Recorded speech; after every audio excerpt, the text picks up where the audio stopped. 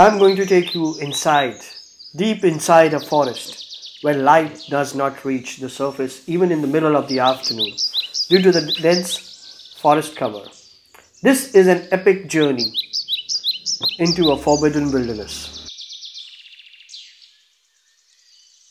Imagine a rainforest. Imagine a paradise where nature is supreme. This is a story of a forest that was saved from extinction. This is a story of a fairyland where everything is perfect and there's everything for everyone. Welcome to Silent Valley, the last surviving rainforest of South India.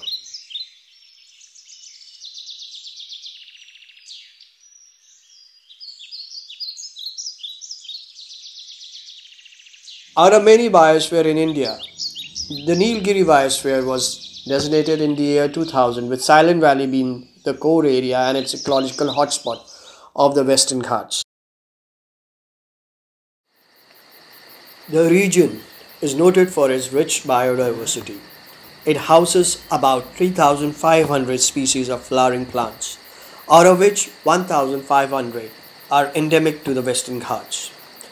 The fauna consists of 100 species of animals, 500 species of birds, 30 species of reptiles and amphibians, 300 species of butterflies, and a large number of invertebrates, and many more species that wait to be discovered by the scientists.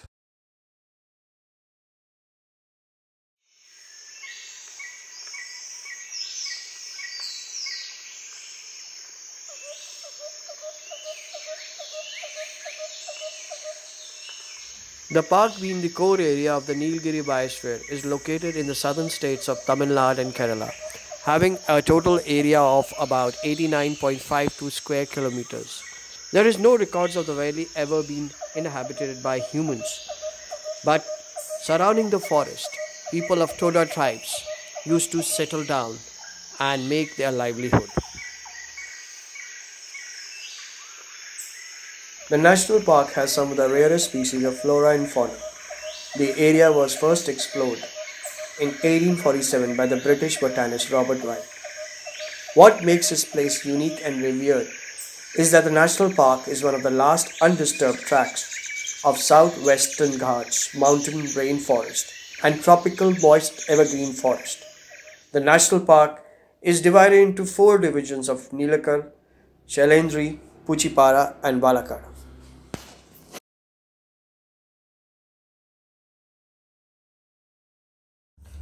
There are about 11 ecosystems in and around Silent Valley National Park, which actually is a plateau surrounded by the high mountain range. Like any rainforest, the density of the flora and fauna is higher as compared to the ones outside the park. And here no foreigners are allowed into the park. Even during the driest of the season, the park always has rains in the evening. How did Silent Valley got its name? The legend has it the valley region is also known as Sairandhri Vanam, which in Malayalam means Sairandhri's forest. Sairandhri is another name for Draupadi, the Indian epic Mahabharata character, who disguised herself as Sairandhri, the maid of the queen named Sudeshna, while her family was in exile. Another story is that the park got its name due to the absence of cicadas, which create a noisy din in the other forest. When the British came into the Silent Valley, they noticed that the forest did not have cicadas, an insect creating a din in other jungles, thereby naming it Silent Valley.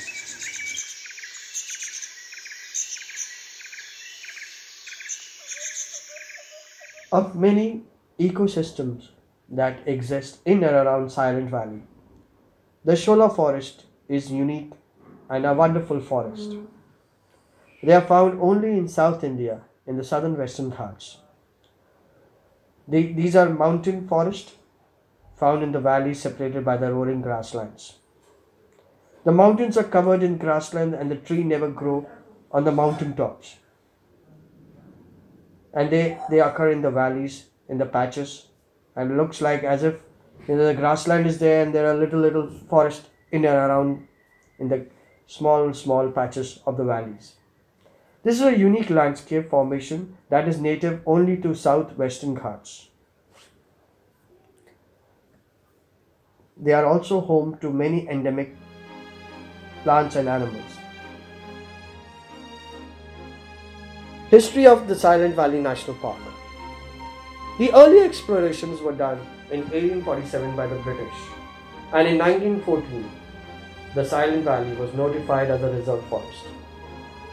For many years since 1928, there were plans to dam the area, and a lot of studies were carried out for the same, because the habitat of a particular spot where Sairandhri is a prime area for making a hydel dam and generate electricity out of it.